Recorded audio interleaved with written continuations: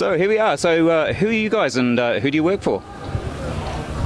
Hey, my name's Nigel Kirsten. I'm CTO at Puppet Labs. We're an IT automation company based out of Portland, Oregon.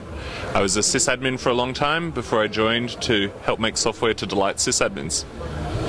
And I'm Teo Tyree. I'm head of business development and one of the co-founders of Puppet Labs. And like Nigel, I'm a sysadmin too. We're a company of sysadmins trying to make sysadmins more powerful so they can help out their organizations. Fantastic. So can you tell us a little bit around Puppet Labs? I mean, I'm an ex-systems administrator. I was a systems administrator for over 10 years. Came through the NT4 days, then 2000, 2003, then into the realm of virtualization. So can you tell us a bit more about your product and how it relates to being a systems administration and virtual infrastructures? Sure. So one of the core benefits of Puppet is that you get to define your infrastructure in software.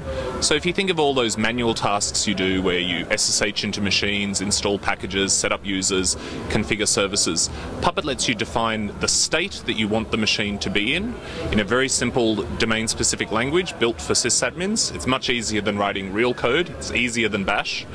And then Puppet just makes sure that the state you've defined is the actual state of those machines. So if you think about virtualization, one of the great things about virtualization is how easy it is to build all these machines, create all these images, create snapshots, but honestly they become a bit of a nightmare to manage. It becomes really hard to work out what your source of truth is as far as the actual state of the stack that you're running your applications on. So with Puppet you can take these base images for your vended OS, define in software the infrastructure that you want to actually be the case, and you can do it in a modular way. So your different Java applications, you can define a common Java stack and reuse those components across your infrastructure. And then what we generally tell people to do is produce images as a side effect of that, so that your image is no longer the source of truth, because those things are really hard to maintain.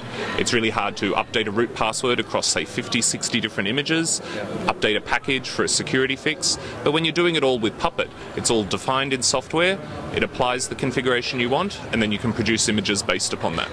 So we have a bunch of open source components, Puppet and mCollective, our orchestration product, and we have a commercial product called Puppet Enterprise, where we tie all of these things together in a really easy to consume bundle with a bunch of special integration with some of VMware's great products. So to give a real-world example there, let's say I've got an environment, I've got to sort of do a mass deployment, let's say I have a couple of thousand virtual machines, for example. This is where I'd use Puppet. So rather than trying to semi-automate it, to save time, if I use Puppet, for example, if I hear you right there, I can apply or pre-configure all the settings I wanted and everything, and then just push it out en masse. Yep. Absolutely. And one of the great things about these chunks of reusable infrastructure in software is that we also have a community library of them at the Forge, forge.puppetlabs.com. And so we have a really great MySQL module, for example. So you don't need to go through and work out how you want MySQL configured in your environment, because a whole bunch of people have already done that work for you. And you can apply the little tweaks that are special to you.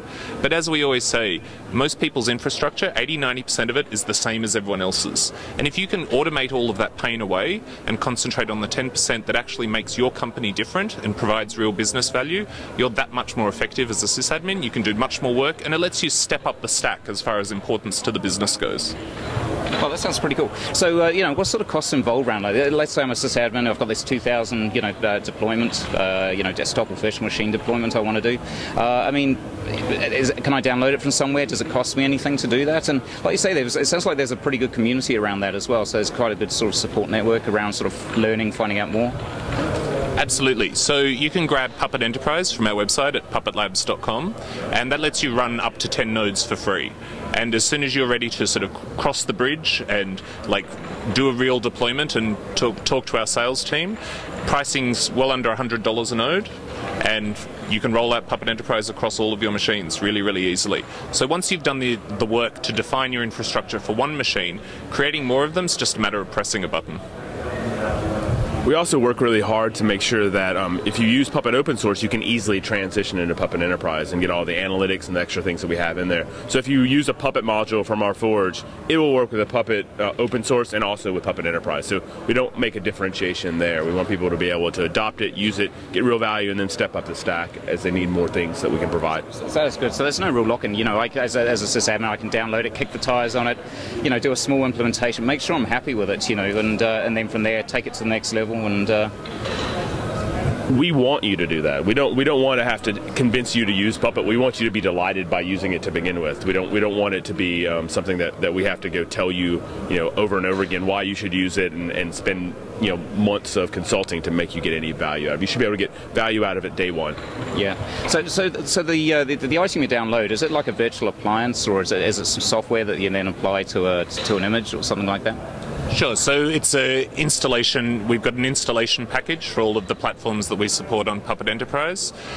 We also have a virtual machine you can download at puppetlabs.com/learn, and that's a learning VM. And this is a really, really great way to get started because you're running a real version of Puppet Enterprise, and we've got a series of guided tutorials written by our awesome documentation team.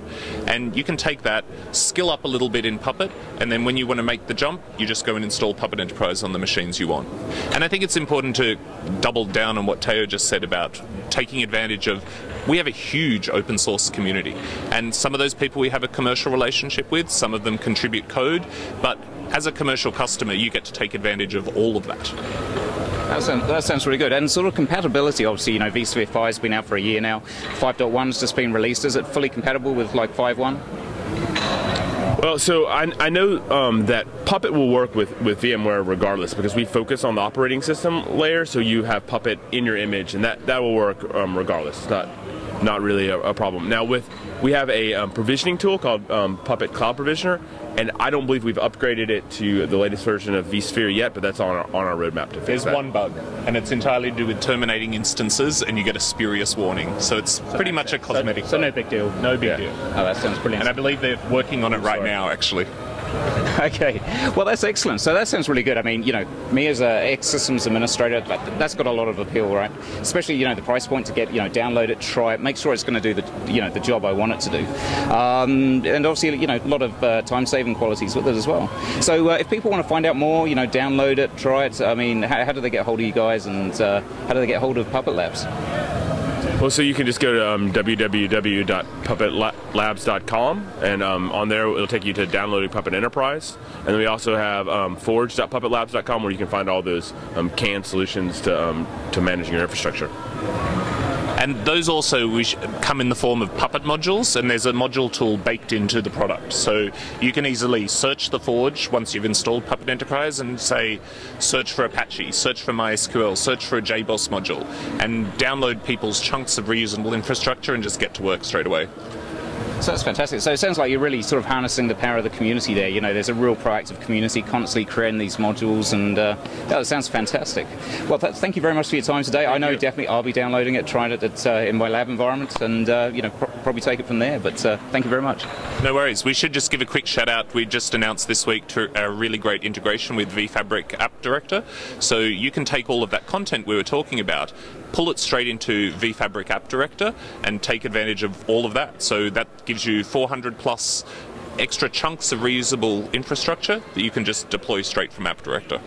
Wow, fantastic stuff. That's available on the VMware Solutions Exchange today. Okay. Yeah, great. Brilliant. Well, thanks again, guys, and look forward to trying out Puppet Labs. All right, thank you. Thanks very much.